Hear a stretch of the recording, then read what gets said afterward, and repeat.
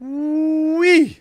There is a spicy rumor floating around the internet. I've put together all the pieces of the puzzle, and I'm ready here today to confirm or deny whether Ding Dong the witch is dead. Now, I want to be very clear, okay?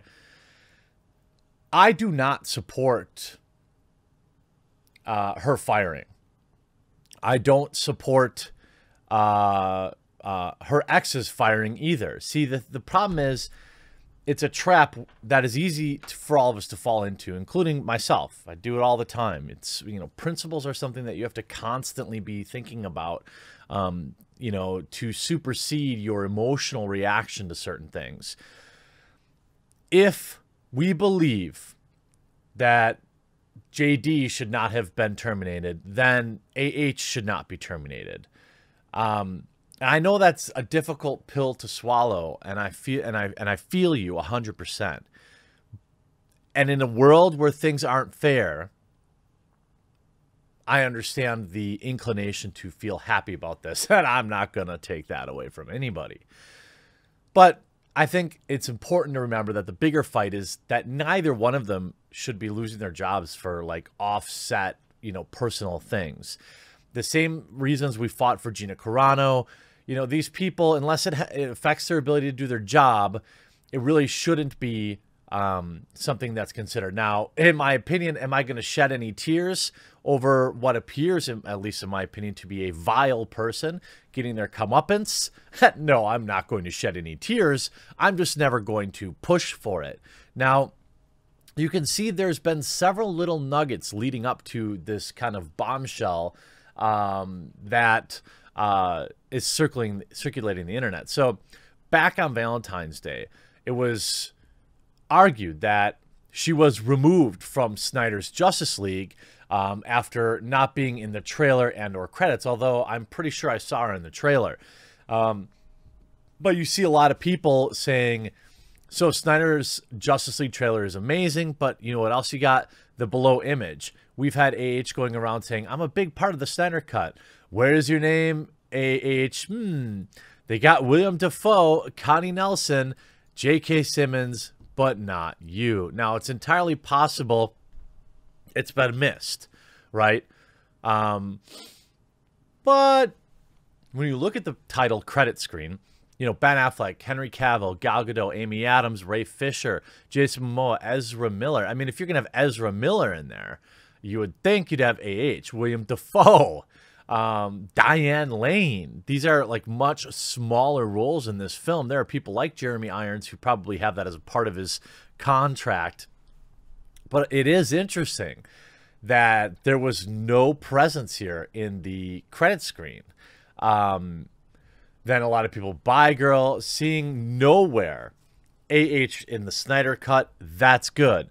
Meanwhile, several mocked AH, saying she was a nobody because she was missing in the trailer and the credits. It's official, she's a nobody. Well, this on top of, obviously, proof that, remember when she promised to donate all that money that she got from JD in their settlement? Well, she never paid it. She admits promised $7 million charitable donation has been delayed. Imagine that. See, imagine expecting people to believe that. She is yet to give the $7 million to the American Civil Liberties Union and the Children's Hospital of LA, despite promising to do so in 2016. She claimed that the 34-year-old actress is facing financial issues due to her ongoing legal battle. She's never going to donate that money. She's never gonna do it. By the way, if you're enjoying this video, please make sure you leave a like on it. And if you haven't yet, please do consider subscribing. Now you start at, so when you're like online and you're looking at kind of these rumor sites, you know, there's kind of the entry-level rumor sites, Rojak Daily, or maybe some of these other sites. Then you got like the premium rumor sites. We got This Covered, Cosmic Book News. These sites will print complete unfounded garbage, but they'll also get it right sometimes. So I think, at least in my opinion, it's fine to report on it, but as long as you're being very clear with your viewers that, like, hey, consider the source. And we look at, and this isn't to disparage rojackdaily.com, but it isn't exactly Variety. You see here, if there's one thing people are associating Aquaman 2 with right now, it's definitely not how Jason Momoa looks or how it's going to be directed by the Malaysian-born James Wan. Instead, fans in JD's camp want AH to be axed from the movie. JD's fans launched the petition. Obviously, we have this push for Emilia Clarke. Recently, local movie theater operator TGV shared a piece of interesting news. Quoting Forbes magazine, quote, "It now seems that Warner Brother may have fired AH from the DC Extended Universe. Hashtag Aquaman 2 to replace her with the Mother of Dragons." A quick internet search reveals the original article dated December 31st, 2020 is legit and has recently resurfaced. According to Reddit users, the article contains highly unverified news. Now, understand this about Forbes, too. Forbes is a content platform. There are people that are relatively reliable there. You know, even though you might not agree with their opinions, guys like Eric Kane and Paul Tassi are reliable, trustworthy people on the site. But there are also other people on the site. You know, I don't know that there's that big of a barrier to entry, I'll say. You know, we know a lot of fans want to see the Game of Thrones reunion on the silver screen between Momoa and Clarke, but it looks like this rumor will remain a rumor until the studio finally confirms the sequel's lineup. Obviously, we've seen a lot of, you know, kind of fan art like this.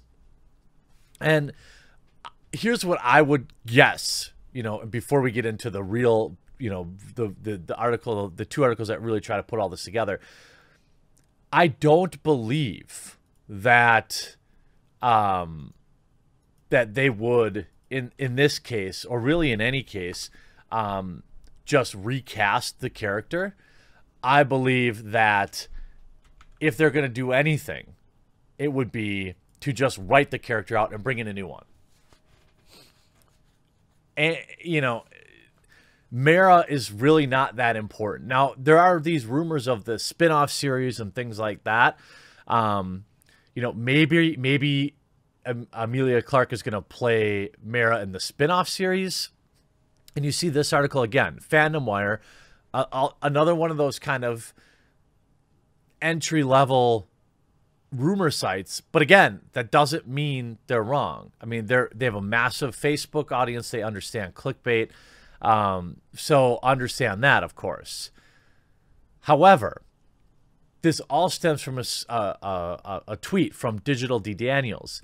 According to Forbes, it now seems that Warner has also fired AH from the DC Extended Universe. You see, so did Forbes just let the cat out of the bag that AH is fired. Read the second pick. So when we look at this actual tweet here, what is everyone basing this off? Well, and this article's still there. It's an article about Emilia Clarke selling her home for more money than any of us will ever understand. But then under here it goes, her BA Thrones role catapulted her to the A-list status, leading to physically demanding film roles, such as young Sarah Connor in Terminator Genesis and Kira in Solo Star Wars Soyri. I don't know, I'm probably not pronouncing that name right. She also signed on to replace AH as Mara in Aquaman 2. Think about that. It's right here in Forbes. Now it says, while no official confirmation has been released from Warner Brothers regarding Clarke's casting, the decision can work wonders as it will once again reunite Clarke with Jason Momoa. The Game of Thrones pair shared the screen as the couple, which led to earlier speculations of Clarke replacing her. Now, I don't necessarily, I mean, it's such a weird sentence. It's not like a typo. It's a sentence that's written like as a matter of fact. Now, the writer is a senior contributor, Keith Flamer. They have not issued a correction from what I'm told. It's interesting to me. I don't think they would just replace her. I think recast. I think they would just write a different role, and that's possible. That's possibly what they're doing. Like they bring in Emilia Clarke as a different character, but even the rumor sites are working to disavow. has not been fired from Aquaman 2, despite recent rumors. But again, all it says here is Mara will next be seen as a supporting figure in Zack Snyder's Justice League cut. There's even been talk she could be upgraded to a more prominent presence in the league following events of that picture. Furthermore, can currently be found in the new version of The Stand on CBS All Access, wherein she appears as someone I don't care about. I mean, I don't know. This says here, given how everything's going on between her and her ex, and that's not going away anytime soon, it's hard not to see Aquaman 2 receiving a lot of scrutiny as it gradually heads out into production. The studio have continued to back the actress in the last year, though, and it seems that she's still very much in contention for other major roles in Hollywood, despite negative online campaigns. For now, then we can probably rule out a recasting. It's possible. You know, again, though, of course, in recent weeks, it's been reported that she was angry at Warner Brothers for bringing in another female lead, reducing her screen time in the Aquaman sequel. However, she's apparently set to get a pay raise for a part in the movie too, so it's hard to really know what's going on behind the scenes. Meanwhile, campaigns to boycott it and rumble on in the background with everything going on between her and her ex. Here's what I think is probably the truth. They probably are bringing on another female lead. And it very well could be Emilia Clarke. Do I think Warner Brothers would legitimately recast Mara? I don't think so.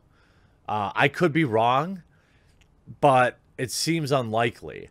I think what's most likely is that they would reduce her screen time because, as we saw, remember now, as we saw with Gina Carano, Disney said that they were primarily pissed at her because she was taking away from The Mandalorian, her controversies. Certainly, as the marketing for Aquaman 2 spins up, it's going to be on every tweet, every poster, every news article in the comment sections. People are going to be bringing up her past. The people that want her gone aren't going to forget. And Warner Brothers clearly knows this. Can we take this as incontrovertible evidence that she's been fired? I don't think so. But you can't automatically rule it out. I mean, it's in print. It'll be interesting to watch, and sure would be one spicy meatball if it were true. I hope you enjoyed this video. We'll talk to you again real soon.